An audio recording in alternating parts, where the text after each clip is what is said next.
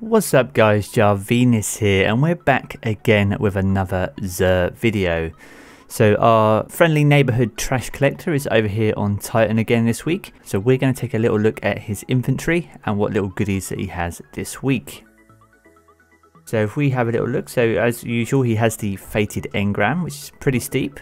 At 97 legendary shards. So if there's anything that you're still looking for your year 1 collection, whether that be Borealis, then feel free to hit this up if you're on Xbox One or PC.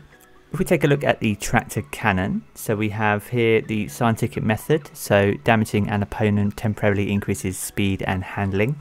But the main perk is repulsive force, so this weapon emits a powerful impulse that pushes enemies away, suppresses their abilities and makes them more vulnerable to all incoming damage, especially void. This is a bit of a trolly weapon. It's a really fun weapon, especially in PvP if you want to bot people off the edge, but it's also really effective for bosses and encounters and things like that. So it has much utility, so if you don't have it, it's definitely worth picking up. It's very unique in the way it looks, but it's also very unique in the way that you can use it as well. So if you don't have it, I would definitely recommend picking this one up. For the Titan, then we have the Synthoceps this week. So I'm on my Warlock this week, so you won't be able to preview this one sadly. So it has Bionic Enhancements as the main intrinsic perk here. So increase melee lunge range, improve melee and super damage when you're surrounded. So this is a really good exotic, especially for Titans in PvP. Obviously anything that increases their melee range is obviously a huge bonus. It's very effective and does a very large amount of damage. We have the fusion rifle loader here, which increases the reload speeds. We got that for hand cannon as well, the impact induction, and we've got shotgun scavenger. So hand cannon shotguns is a win on this set, and you got the heavy ammo finder. So the perks on this and the roll is actually really good.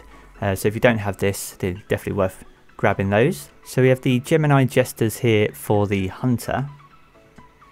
So we have misdirection as the main perk. So dodging disorientates nearby enemies and temporarily removes their radar. So it's a fun exotic. Again, very PvP orientated. There are better boots for the hunter. Orpheus rigs probably being the preferred option. We've got fusion rifle again with a hand cannon, bomber, scout rifle, scavenger on this pair instead, and special ammo. So slightly different to the Synthoceps in their role, but it's a different exotic. So if you don't have them or want to try them out, then it's worth picking up if you don't have them. And finally, the Sanguine Alchemy. So these are a Warlock chest piece. Standing in a rift grants you and your allies heightened senses, allowing you to retain your radar whilst aiming down sights. Additionally, nearby powerful enemies are visually marked and can be tracked without line of sight. So it basically gives you the ability to be able to see enemies. Not as good as the Wish Ender in terms of through walls, but you do get a greater sense of their surroundings around you. So it's very effective, very good again in PvP, so much so that this chest piece isn't available in some tournaments as a result. But if you haven't got it and you haven't used it, definitely worth grabbing it if you like. We have the bows on here with the fusion rifle, sniper rifle for the unflinching, which is a must, scout rifle and special ammo on this pair. So again, a very PvP focused. To be fair, most of these are very PvP focused this week in my opinion, but let me know your thoughts in the comment section below on these particular armor pieces, and also whether we're going to be picking up the tractor cannon, because with any of these pieces it looks like we could be having quite a bit of fun in Crucible or Gambit this week. So that really wraps it up for XUR this week.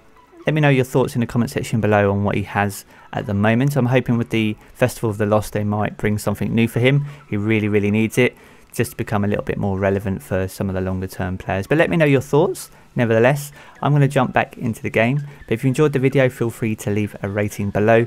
And if you are new to my channel, I want to see more Destiny content, then feel free to hit that subscribe button as well. But have a great evening guys. I will catch you again very soon. Peace.